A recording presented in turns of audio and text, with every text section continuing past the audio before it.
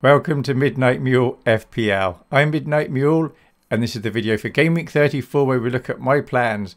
But before that we look at the various leagues. Now I want to say before we do that, this is the second season where I've been making these videos and I've been running the mini league and see who's doing what. And so far my brother's been on this twice as the top scorer. My youngest daughter, who has a zombie team, has been on here twice. And now this week it's my wife who's the top scorer. And I've never been the top scorer. So maybe I'm never going to be the top scorer. Funny story about my wife actually in fantasy football. We started, I think I did my first fantasy football with the Telegraph back in 95, the 95-96 season. And then I think my wife's first season was the 96-97. And she won our little mini league. And she knew nothing about football. But she just watched Euro 96 and she simply picked the football players that she thought looked the best. So she had people like Ryan Giggs, like David Beckham, these sort of players, and they just did really well. So based purely on looks, they're the players she picked and she won. So, but I'm not saying there's any luck involved, of course. So top scorer in the mini league for Game Week 33 was Helen with hot cross buns with a massive 141 points. So how did she manage that? Well, Captain Palmer helped for 52 points. The vice was on Fernandez for 15. So she identified the best two players there. And then Jackson 14, Haaland 10, White 5, Garnacho 4. But then she also bench boosted. Look at that. She had Dubravka and Shah against Tottenham. And she thought that would be a good idea to bench boost that. Got 6 and 13. Mitchell away at Anfield. She thought, oh yeah, that'd be good. 12 points there. And she had Salah on the bench. So when I saw her team, and this is before the game week even started, before the first game, I said, well, that's not a real bench. You wouldn't normally have Salah on the bench. And she said, yeah, looking at the 8 outfield players, she thought all the other ones would do better than Salah. And actually, as it turns out, nobody did any worse than Salah. So in her mind, that was a genuine good week to bench boost. And she got 33, which is more than a lot of people are going to get when they do their bench boost in Game Week 34 or 37. So, so well done. That was a very good score. And yeah, well done. Am I ever going to be on this chart show? I don't know. We have a new leader for our league, which is Marcin Dogonski with Mardog with 82 points. That was with Palmer 26, Captain Haaland 20, Cunha 12, Solanke 7, Dubravka 6 and White 5. And on the bench Henderson 9, but to be fair, most engaged managers would have paid Dubravka before Henderson, so that was pretty good. As for me, I'm all the way down in 128th. I managed 73 points.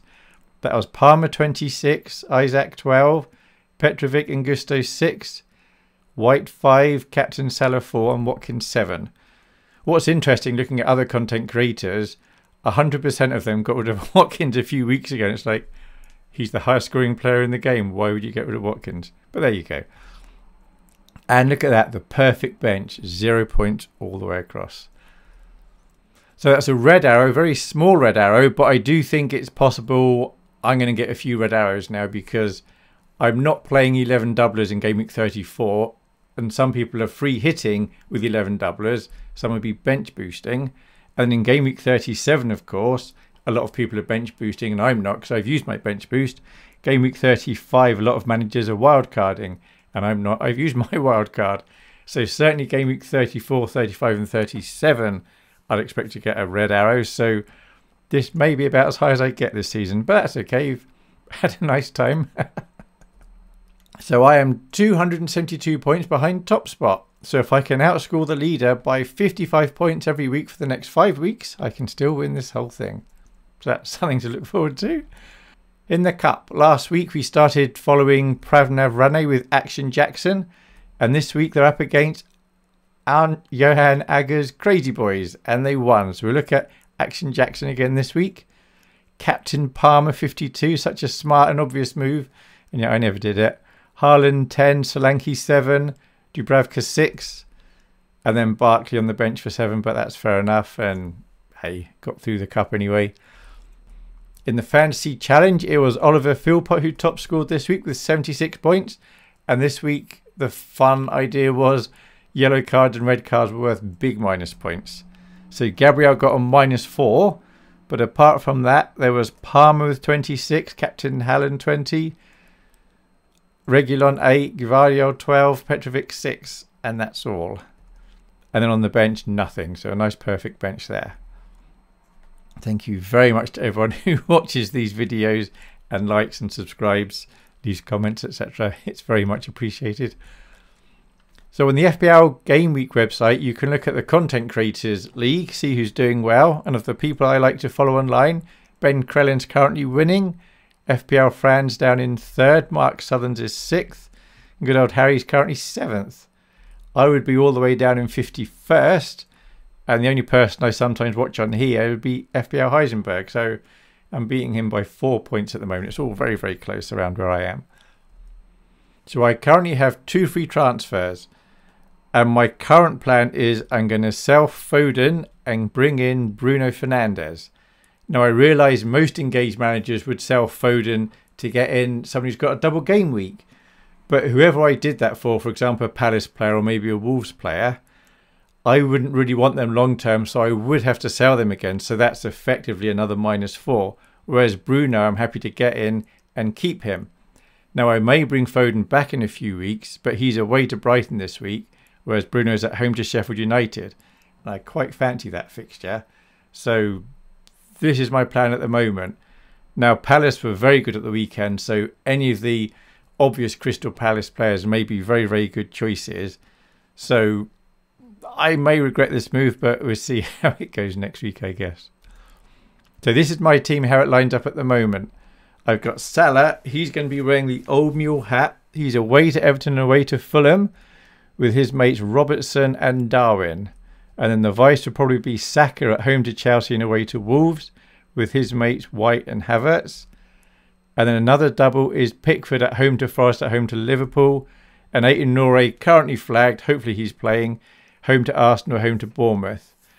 There's a remote chance that if we find out he's definitely injured, I'll make a sub with him instead.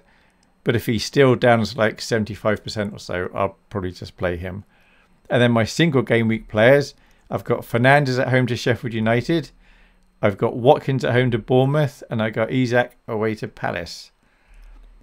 And on my bench, I would therefore have Petrovic away to Arsenal, then Palmer away to Arsenal, Trippier away to Palace, and Gusto away to Arsenal. So 3 Chelsea on the bench. And as for the background picture, that's simply supposed to be hot cross buns that look a little bit like footballs, because hot cross buns have got such a big silly score. And there we have it. That's what happened in Game Week 33 and my plans for Game Week 34. And if I was to give you any piece of advice for double game weeks, it would be don't fret them. Just if you have a single game week player who's got a good fixture like Watkins at home to Bournemouth or Fernandes at home to Sheffield United, I think they're probably better than a lot of the double game week players you could play instead. But what do I know? Thank you very much for watching. I hope you have fun in the double game week. Bye.